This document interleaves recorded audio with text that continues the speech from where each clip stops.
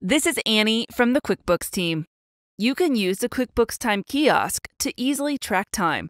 This is like a digital punch clock, where you can track your start and stop times using a PIN code instead of a password. Let's go over how to sign into the kiosk using a 4-digit PIN, clock in and out, take a break or switch jobs, and submit time for approval. Note that if you need to edit your time, check your schedule, or request time off, you'll need to use the web dashboard or mobile app and not the kiosk. To get started, find and select your name in the team member list. If it's your first time using the Time Kiosk, create a 4-digit PIN that you'll use to sign in. Enter the PIN again to confirm it. To clock in with the kiosk, select your name again from the team member list. Enter your 4-digit PIN. If you forgot your PIN or need to update it, reach out to your admin. They can change your PIN and provide you with a new number. Once you've signed into the kiosk, select a job, customer, or project and clock in. If your company doesn't use jobs or customers, simply select Clock In.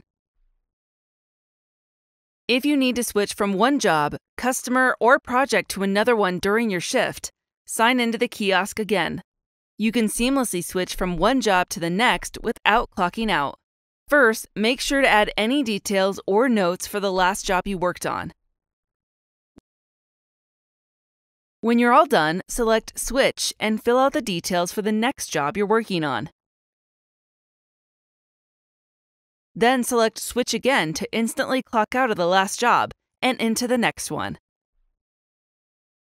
If you need to take a break, sign back into the kiosk. Select Take Break. If there are multiple options, choose which type of break you're taking.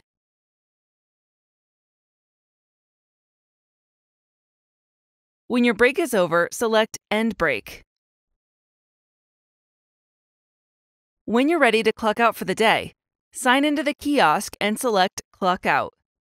If you need to submit your hours for approval, you can do that after clocking out.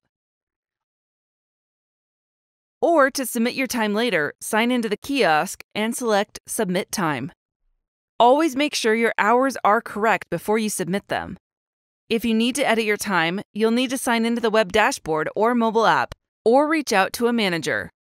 Once you submit your hours, you won't be able to edit them unless a manager rejects them. That's it! Now you're ready to track time with the QuickBooks Time Kiosk.